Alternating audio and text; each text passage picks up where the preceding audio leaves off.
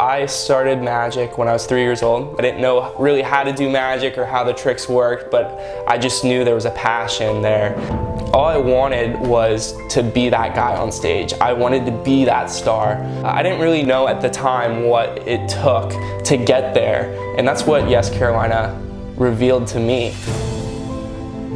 Caleb came into my classroom when he was a sophomore, about the age of 16. He came with a drive, purpose, passion, and he came into my classroom to do business. When I was 16, I had this idea of creating a magic kit, and YEScarolina showed me that I could only do X amount of number of shows throughout the year, but what could really scale other than that?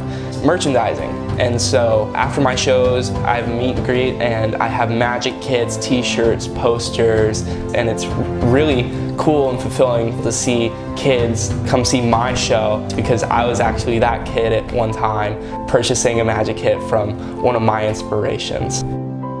Back in 2018, we actually asked Caleb to perform a magic show for the opening of the gala. And before he was doing the performance, he came up to me and he said, "You know, I've got something to give you," with an envelope that says R on it.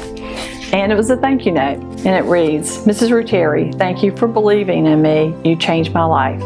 Caleb Alexander."